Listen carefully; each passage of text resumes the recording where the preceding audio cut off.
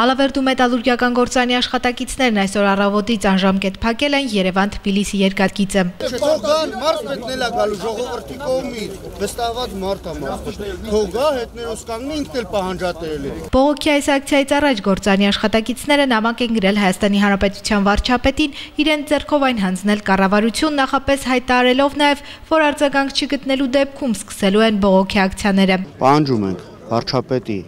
գալը Ալավերդի քաղաք, վարչապետը իր հետ բերի, իր հետ գա թեկուս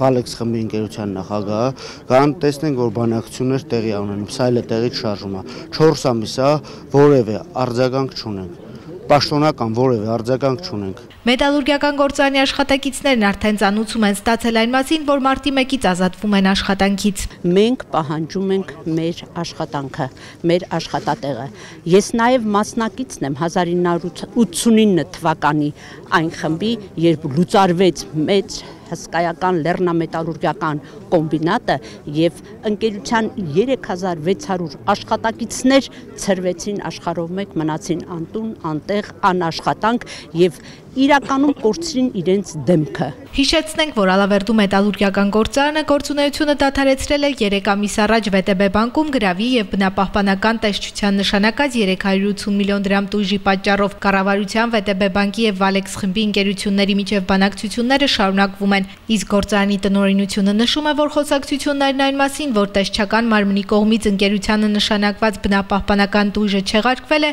չեն համապատասխանում իրականությանը։ Որևէ տուգանք չի կասեցվել, մեր ակտը չի չեղարկվել, ասեմ ավելին, մենք օրենքով սահմանված կարգով ICP ընկերությունը դիմել է դատարան չեղարկելու համար այդ ակտը,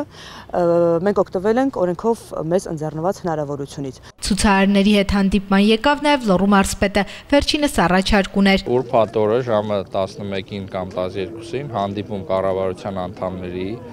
գործարանի սեփականատիրոջ, ներկայացուցիչի կամ սեփականատիրոջ, ես կլինեմ ներկա եւ բանակցությունները, քանի որ ինչ-որ նոր փուլ են մտել, հարցերի պատասխանները ստանան այդ մարդկանցից, որ տեսնեն ինչ ընթացքի մեջ է եւ ինչ հնարավորություն կա։ Իմ տվյալներով նոր առաջարկի պարագայում կա հնարավորություն, ռեալ հնարավորություն գործարանը աշխատելու։ Ես ուղիղ հարց եմ տվել, գործարանը կաշխատի, թե չի աշխատի։ Պատասխանն եղել է, որ կաշխատի, այո, մեծ հավանականություն կա շատ, որ կաշխատի։ Երկաթգիծը փակելն անընդունելի համարելով մարզպետը խորհուրդ տվեց դադարեցնել ցույցը եւ սպասել մինչեւ ուրբաթ։ Մերիկոլոլյան, Արմեն Հովսեփյան, Հորիզոնի համար։